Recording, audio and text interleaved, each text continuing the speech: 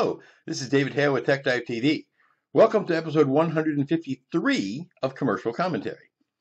Now, it's hot, you're outside, you want a cold drink. Do you ever go for a nice, strong iced tea? Yeah, I love iced tea. Would you drink iced tea, though, if there was a fly in it? I don't think I would. Take a look.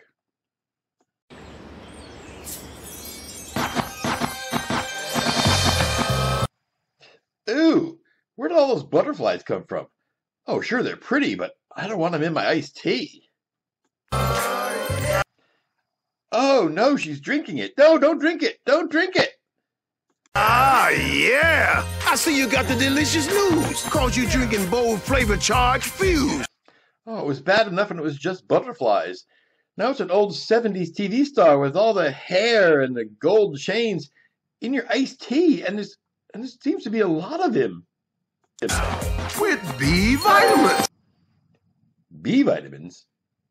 Wouldn't they be butterfly vitamins? He's not a bee. Take it from good old Mr. T. The only thing bolder than Fuse iced tea is me. Now, I like a bold, strong iced tea as much as the next person, but a bold, strong Mr. T? I don't think I want to drink that. Plus, how strong is Mr. T? Ooh. Fuse flavor charged iced tea. 11,018. 11,019.